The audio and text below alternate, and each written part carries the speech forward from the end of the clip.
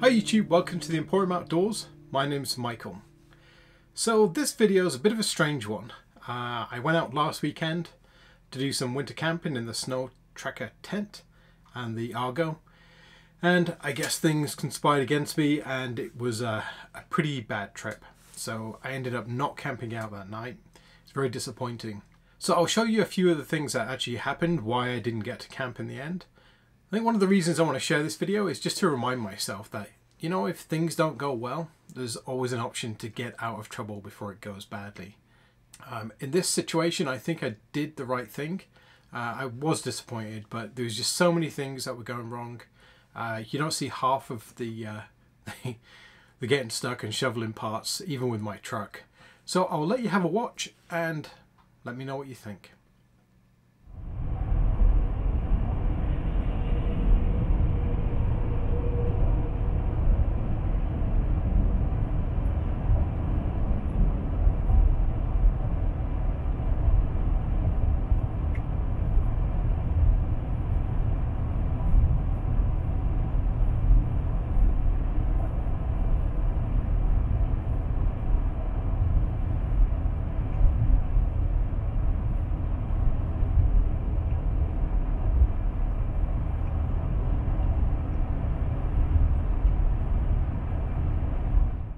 So we've just arrived to start unloading for our little camping adventure.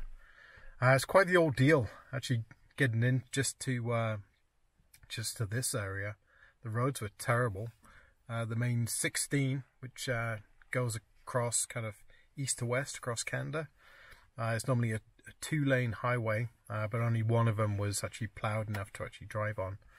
So we had to actually go pretty slowly.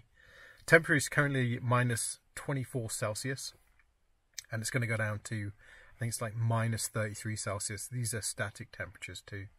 So it is windy, so the wind chill probably brings that down quite a bit. It's snowing, it's going to snow or continue to snow.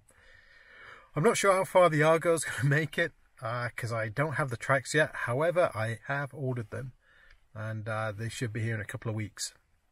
So tracks are on order. Yeah, I'm looking at the depth of the snow. I'm really not sure how far I'm going to get in the Argo. We can try and see. Backup plan. I know I should be able to drive somewhere else and maybe just get in and maybe set up the tent and just do a truck tent camp if I can't actually get anywhere with the Argo. So plan B is always available. But I'm hoping that we can make this work. So yeah, there's Esme.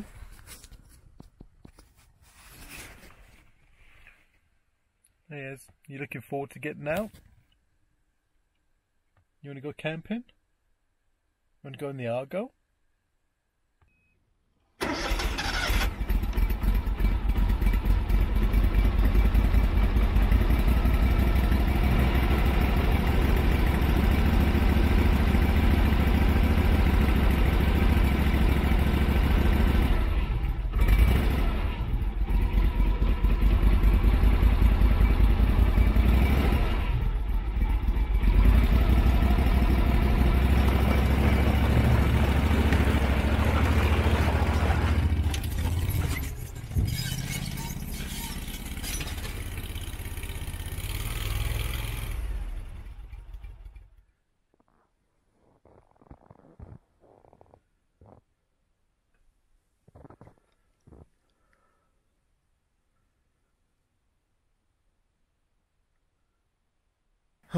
So unfortunately I've already hit a sticky end. It's just too deep.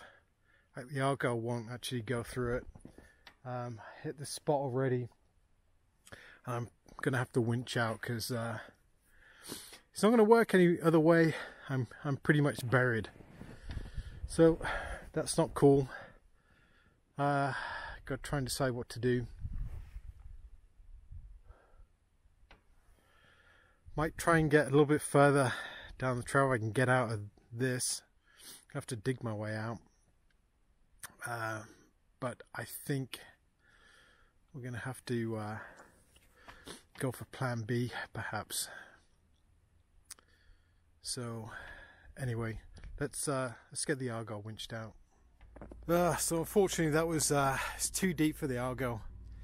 I got probably about 5 minutes into the trail and it's literally taken me an hour to get out, just digging and winching and digging. Just horrendous. So at least I know the limits. Those tracks couldn't arrive soon enough. That was hard work, but if you don't try. So we're gonna have to go to plan B because I still want to camp out. I'm gonna load up the Argo again to the truck. I'll see if I can get to one of my old camp spots where I can get in a little bit close with the truck, but even the truck's gonna get stuck and stuff like that. I didn't bring any chains with me because obviously I'm driving with the Argo. So yeah, I'm not giving up. Let's get loaded up and then we can see if we can find another spot. It's not going to be as remote as typically I do camp, but you know what, I just want to be out. It's going to be cold tonight. I want to test everything out and just enjoy the tent. So we've arrived somewhere and it's not anywhere that I would normally choose, but our options are very limited today. It's been crazy just getting stuck, digging out, stuck, digging out. We ended up just pulling off the side of the road here, and we're probably, I don't know, 50 meters from the road, so I can see the truck and I'll show you. So we're not in the middle of nowhere, although it is still a beautiful spot. This will have to do. It's this choice: I either camp here or I basically go home. So here it is. I don't want to drive that 2.5 hours all the way home without actually doing the camping and actually getting some videos to share with you guys. So I'm afraid it's not quite the trip I had planned. I definitely need the tracks on the Argo. They can't come soon enough now. It's just been traumatic. I'm actually already exhausted from all the digging and shoveling. So I'll just show you what we're looking at.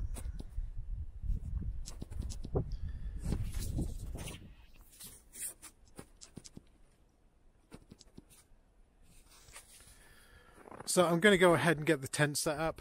I think I'm just going to get it set up because it's like super cold. I think Esme's getting cold too, and I'm getting cold. So the cameras won't last long enough for me to get it up. So I'm just going to rush it up. I'll link a video of showing me putting the tent up if you're interested, but I just need to get it done. I don't want to really suffer too much longer. So there's a big difference between camping out and survival, and if I'd gone along that route and gotten stuck, it would have been a survival situation that I would have found myself in. I would have been trapped, no way to get back apart from using my snowshoes, and I would have been in a position where I couldn't control all the variables. So that to me isn't good. I don't think I would have frozen to death, had enough equipment, food, etc. But now it's gone from being a fun camping trip to being somewhat stressful because I've got myself and Esme in a position where I can't control what's happening. I'm at some disadvantage when it comes to deciding when and where I exit, and I may have to rely on other people, which is not good. So the next trip will be on foot, and we'll be using the sled to pull all the gear in, and we'll do an overnighter, and I don't see that there'll be any problems this time around, hopefully. So until next time, take care.